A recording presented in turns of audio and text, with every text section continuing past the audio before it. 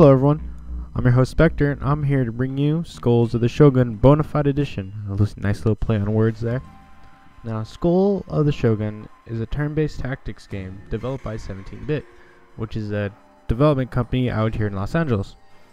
The game was inspired by Advance Wars, which is a great little turn-based game for the Game Boy Advance, 3DS, and all that. I loved it.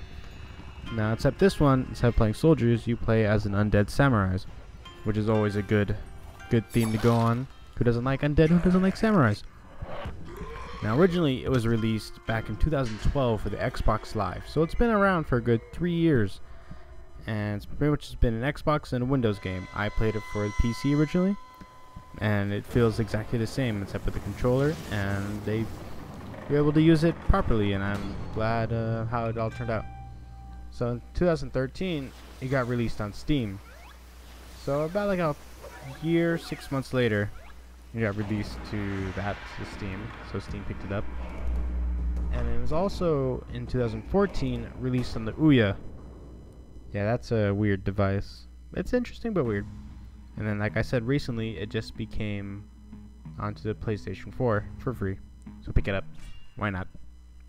Alright, so like I said, it was developed by 17-Bit, and it was published by Microsoft Studios, hence why it went to Xbox before it came to anything else.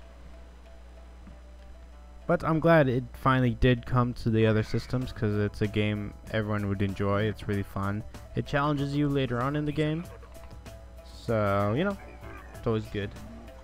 Alright, so yeah, as you can see, you play as General Akamoto, and pretty much the storyline is you're in a battle and you're about to become, or you're pretty much next in line to become Shogun, or battling to become Shogun, but then you get struck down, and then your people saying, or the undead samurais are saying, how you are the imposter, and so now you need to go around and prove yourself. Alright, so Metacritic gave it a score of 72. And with the user score 6.7 out of 10. I believe this game deserves a lot more, at least an 80%. Because it's a fun tactics game, it looks good, doesn't take itself too seriously, and it's funny, it's got really good dialogue, and it has a lot to offer for new players, and also people who've been around the turn-based game for a while. Like I said before, this game doesn't really take itself too seriously. But that's what makes it so great. It makes it funny. The gameplay is easy to pick up. Like, I could go disappear for a couple of weeks and play a different game, then pick this game up and be able to play it, because, you know, the tutorial's right there for you. It has all the controls in the bottom. You can just pick it up, and you have a whole like 4 controls you need to do, so it's not that hard. If anything, you might forget the storyline, but that's not really too important. On a little side note, this game also came out for the iOS and Android devices, so if you feel like picking up this game and playing on the go, there's your perfect opportunity.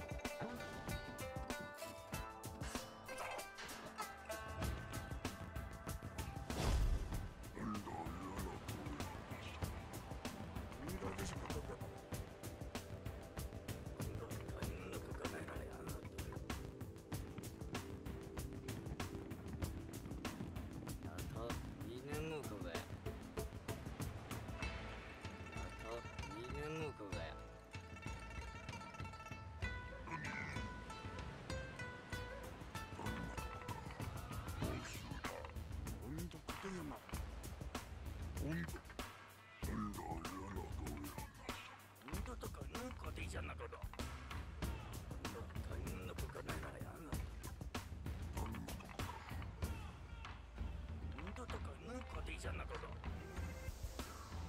二度とかぬこでいいじゃなこと。いや。本当かけやな。どんなことか。なんだけどの万事だか。正しかんこに向けて。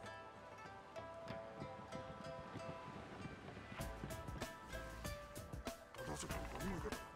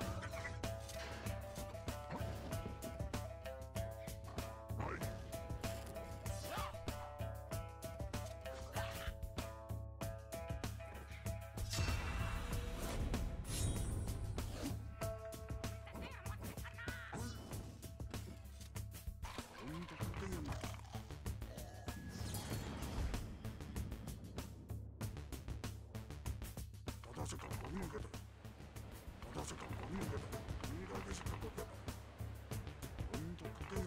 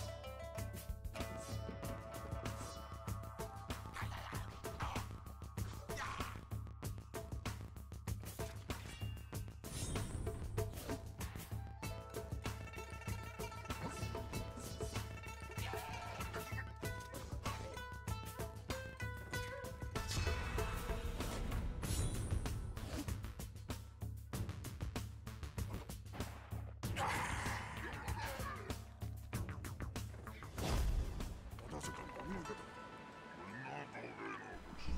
Okay, so now that they're end of the first level, you can actually come back and play previous levels to get a higher score, gain more experience, and get about, like, you get a rating of 3 golden skulls. And as you complete these missions and levels, you can get these emblems, which you can use to put on to kind of like represent who you are. So that's kind of a cool reason to come back and play levels again. Alright, so that has been about the first 15 minutes of Skulls of the Shogun. If you like it, please like and subscribe. Any little bit helps. And I'll see y'all next time. Spectre out.